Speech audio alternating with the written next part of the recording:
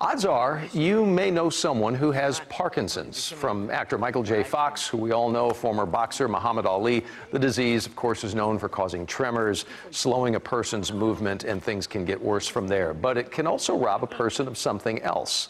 In this week's Ones for Texas, a local group is giving Parkinson sufferers their voices back in a record-setting way. Here's Steve Pickett.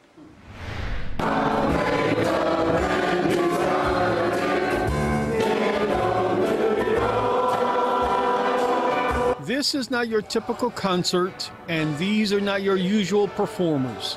Everyone singing on this stage has Parkinson's disease. I think when people hear the word Parkinson's, maybe they think of tremors. They may not realize that 90% of people with Parkinson's can struggle with speech and swallowing. And that's where the Parkinson Voice Project steps in, with a yearly concert called Sing Out. It is the world's largest Parkinson's chorus, with over 100 people. But the big message here is that speech and swallowing can be improved in Parkinson's, but they require a lot of therapy and early intervention. Parkinson Voice Project in Richardson provides therapy sessions, getting patients to learn to speak and even sing with intent, even if it isn't on stage. When along came Speak Out and the Parkinson Voice Project. People like Dwayne Pollard, who was diagnosed with a brain disorder in 2014. I was one of those that put off and put off and put off,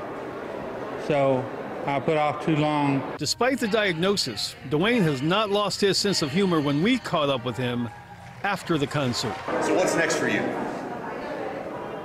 Broadway.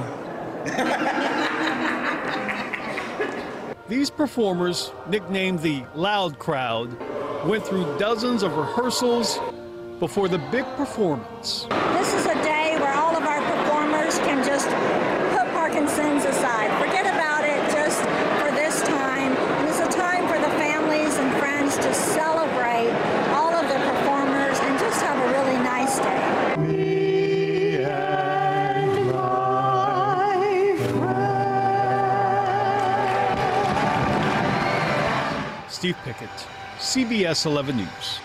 Since 2008, so you know, the founder of the Parkinson Project, the Voice Project, says that the Richardson Clinic has been funded through donations and also a pay-it-forward system that they have set up. Donations from the concert, by the way, help fund dozens of grants to hospitals, to universities, to clinics, not just here but around the world, to replicate the training that's being done successfully right here in North Texas. So all good things coming for people who deserve good things.